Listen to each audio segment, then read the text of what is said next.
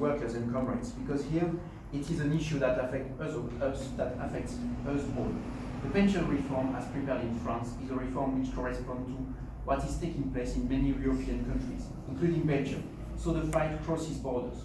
And another one says a victory in France will be essential for all workers in Europe.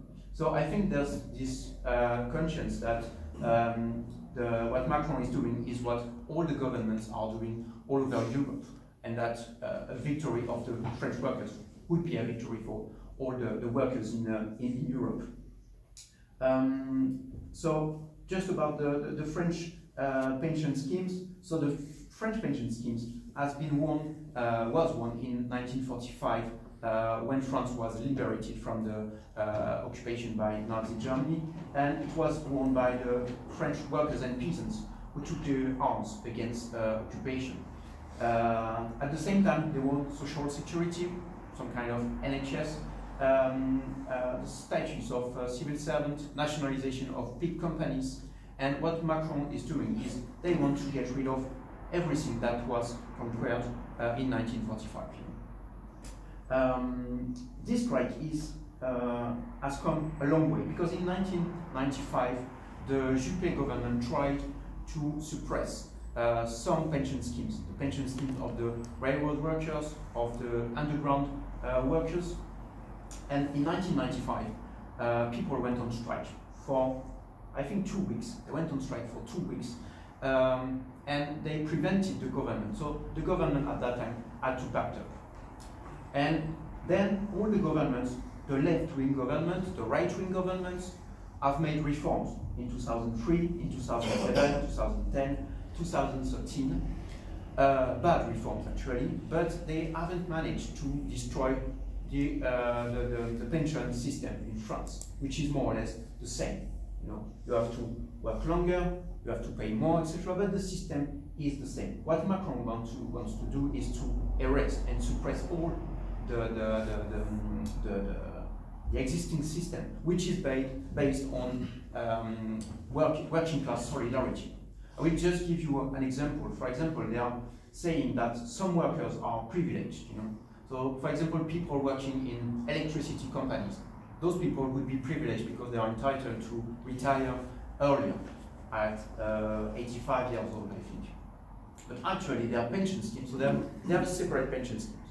The pension schemes got a lot of money, and those workers, their pension schemes, every year, they give more than 50 million euros to the other pension schemes, the pension scheme for the rest of the private sectors. Same thing, for example, with the lawyers, because for the moment, the lawyers have been on strike since Monday. The lawyers, they are privileged, but they pay high contributions and they got high pensions, but they pay for their pensions, and it's the same. Each year, the pension schemes of the lawyers gives 100 million euros to the private sector pension schemes, to the rest of the working class. Even though, the lawyers are not exactly working class, but the system is the same, is based on solidarity among workers who pay contribution. So they want to get rid of that. I could go into details maybe, but the consequence of the new system they want to put in place, it's not just about increasing the retirement age. That was they talk about. But the aim is to reduce the pensions. Actually, the new system will reduce the pension between 20 and 50%. So everybody will lose between 20 and 50% of their pension. As a teacher, for example, I would lose between 600 and 800 euros per month when I retire. So whatever age, because anyway, I may retire at 68 or 70, but anyway, I would lose a lot of money.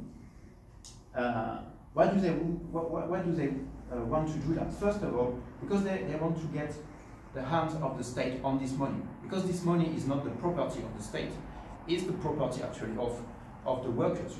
The pension funds are based on contributions. So nobody can get this money. Government can't use it, the banks can't use it. So first of all, the government want to take this money. And the second thing is that they want to push people to take private insurance to compensate. If you lose 50% of your public pension, then you will have to contribute to a private plan, by a private scheme. It was quite clear because it was revealed by the press that Macron has close ties with the American pension fund called BlackRock, and on January the 1st, he gave the Légion d'honneur, which is like being made a knight, if you want, like, to Jean-François Cirelli, who is the boss of BlackRock in France. So it's, and January the 1st, the railroad workers, the underground workers, were already on strike for 3 weeks. So, you know, there's this anger against Macron, and everybody understands that he's in the service of big capital and big companies. So, as I said, the strike started on December the 5th, mostly in the railroad workers, underground workers. So, for more than 1 month, there was no underground in Paris. Like, no, it was quite historic, except the 2 lines which are able to run without driver, that are automatic. So of course the underground workers, the railroad workers, the teachers, and in many other companies, the strike was huge. On December the 5th, on December the 17th, there were more than 1.5 million people in the streets. Like in Paris, that's the biggest demonstrations I've ever seen. You know, I've lived in Paris for 13 years. I've never seen demonstrations so big. So it's quite historic. And then came the Christmas and New Year break, and the government was trying to stop the strike, you know, calling for a truce, and even some trade union leaders were accepting the idea of a truce, you know.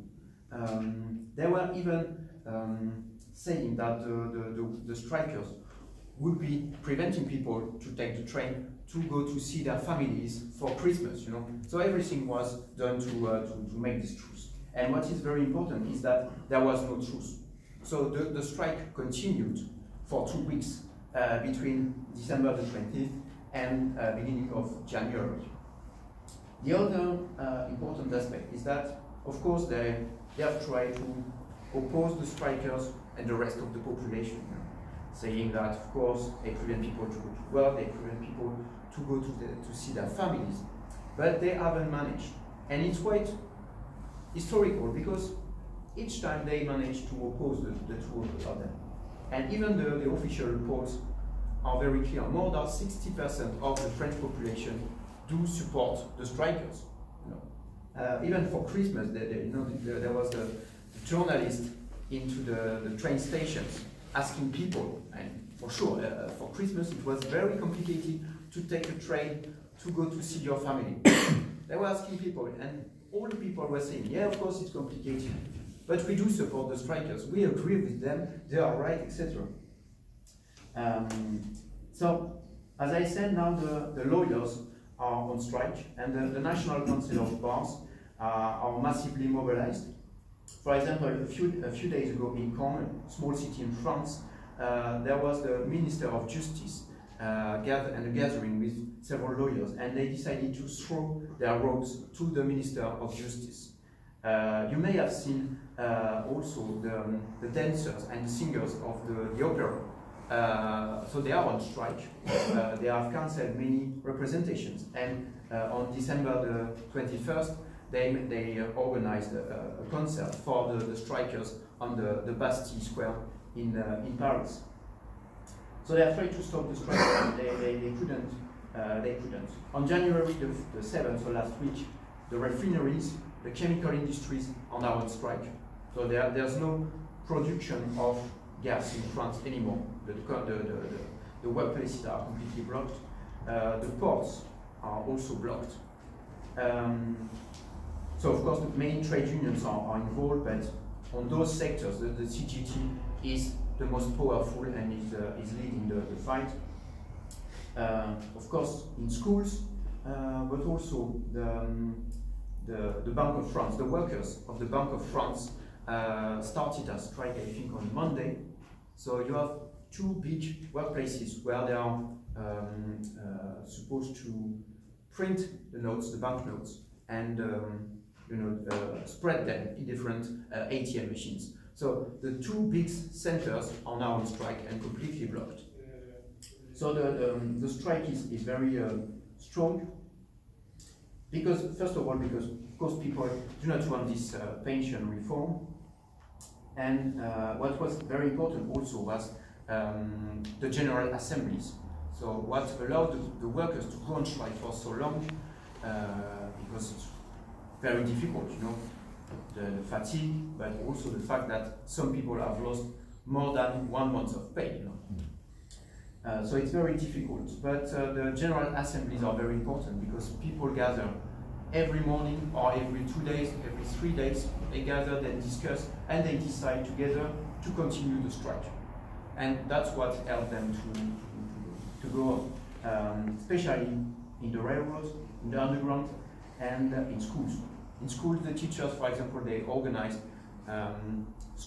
teams of strikers, and they go from one school to another to convince people to join the strike.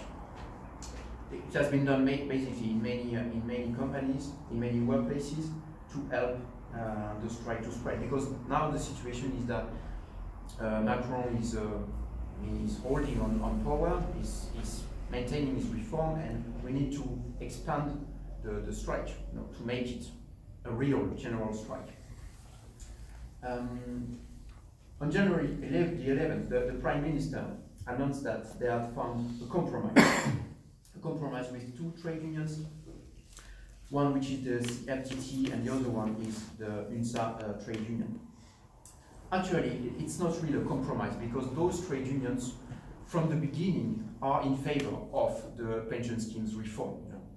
So this was not really a compromise. And they have announced that they have withdrawn one measure of the reform, which is the increase of the pension of the age of retirement, which is actually completely false. They have not withdrawn this measure. They've said that because they wanted to increase the age from 62 to 64. And they said, okay, we will not increase it to 64 for now. And we will organize a financing meeting with the trade unions, with the state. And the trade unions will have to find an agreement to reach financial equilibrium in 2027. So first of all, they asked the trade unions to implement the reform, to decrease the pensions. And they said if an agreement is not reached by 2027, then the government will take the necessary measures by ordinance, which means like by presidential order, so by bypassing the parliament, which is possible in France. So the government will take the necessary measures to achieve equilibrium by 2027. So it's very clear that they have no intention to make any compromise.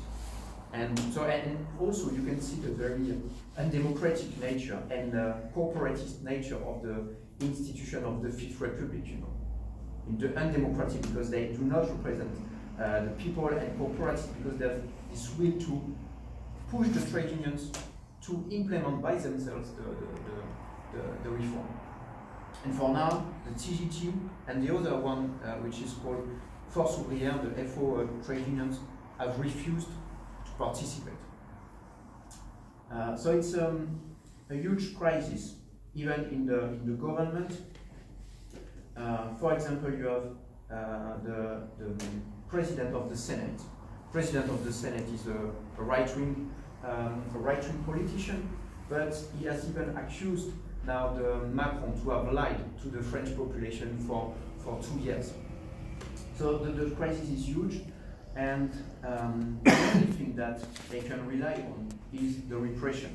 So they have unleashed a violent repression on demonstrations, on strikers, which fueled the anger of people, you know.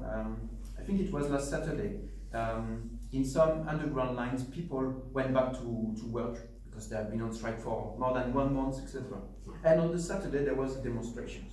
And some policemen, they caught a woman and they beat her up for no reason, actually. And it happened that this woman was a metro driver. So immediately on Monday, the people who had decided to go back to work then rejoined the strike.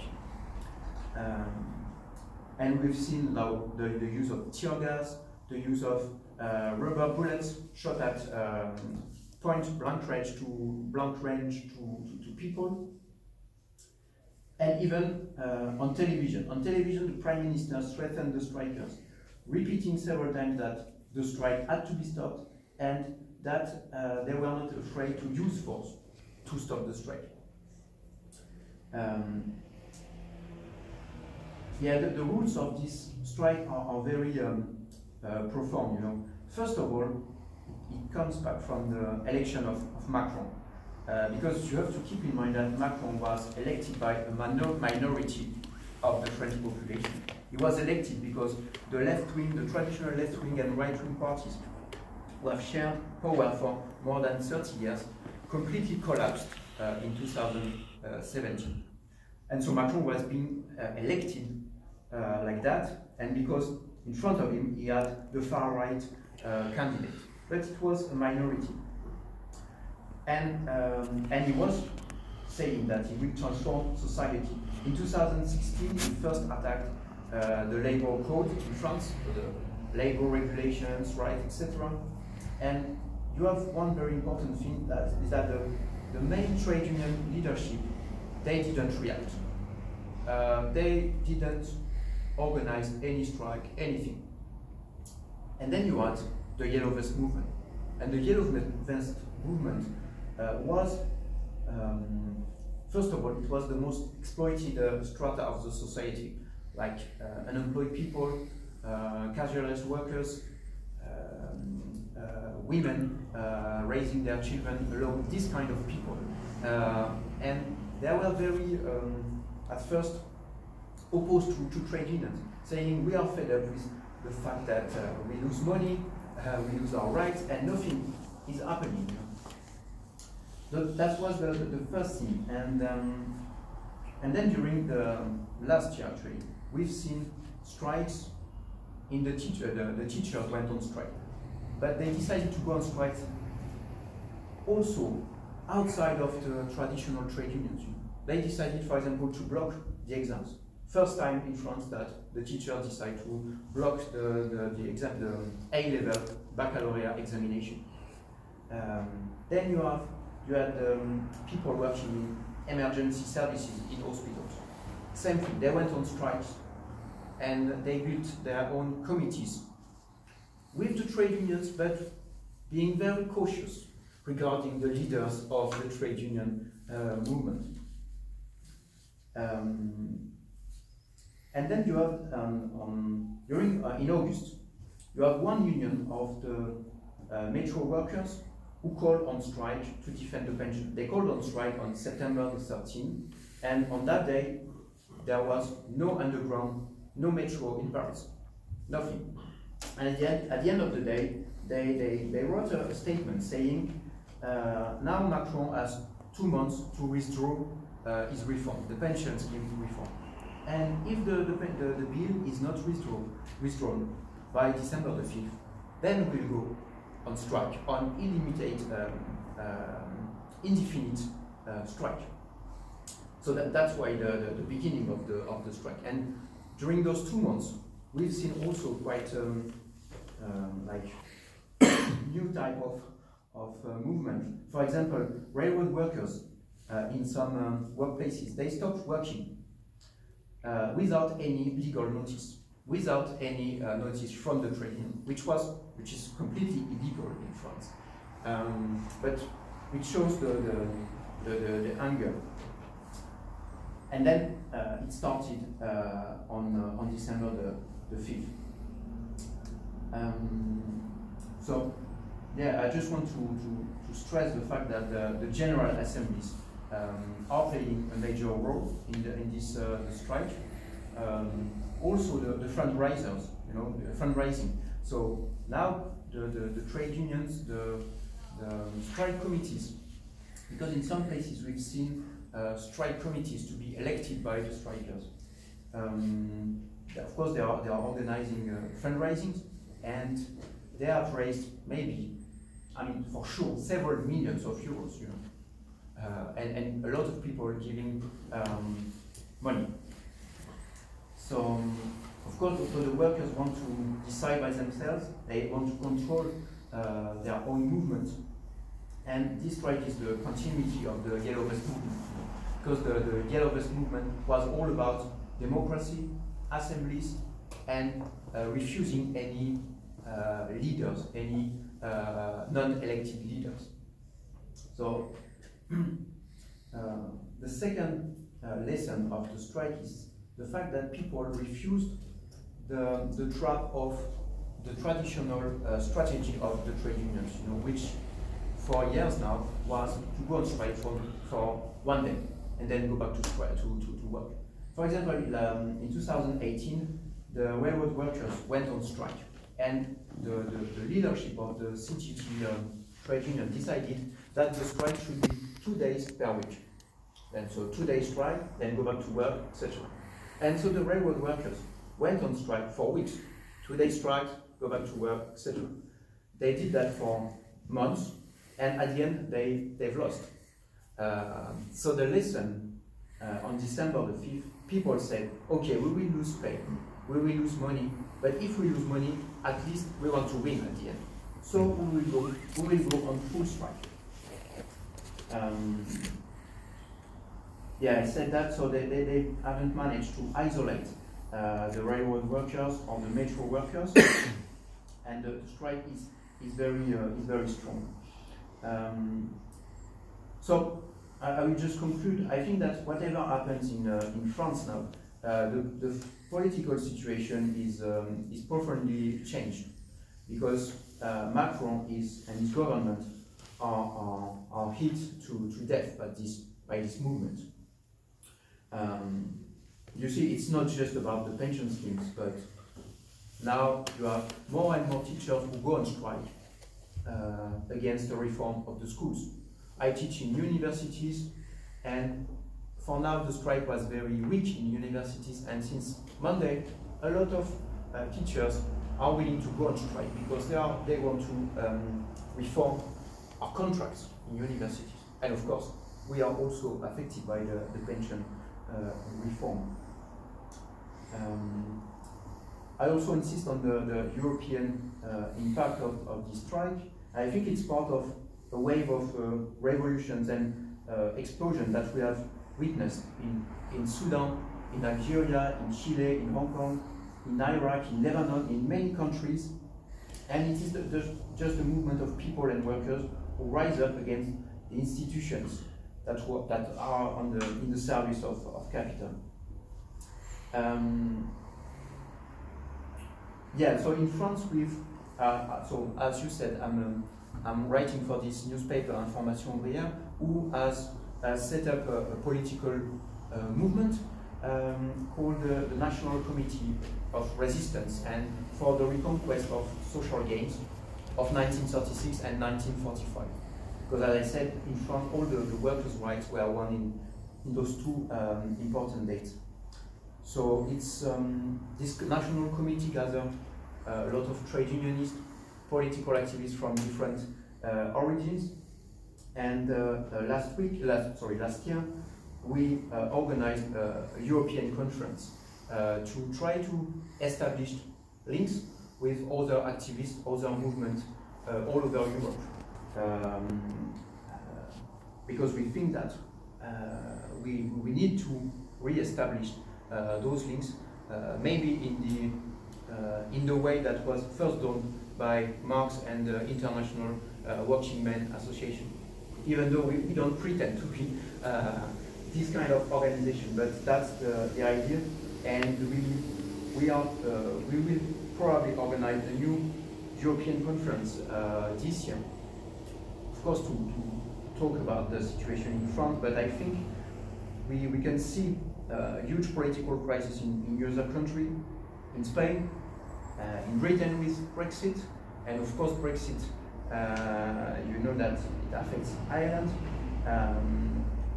the situation in other countries, and so that's also why I'm here to try to help to re-establish links between activists from all over Europe and help the political exchange between us. And that's it.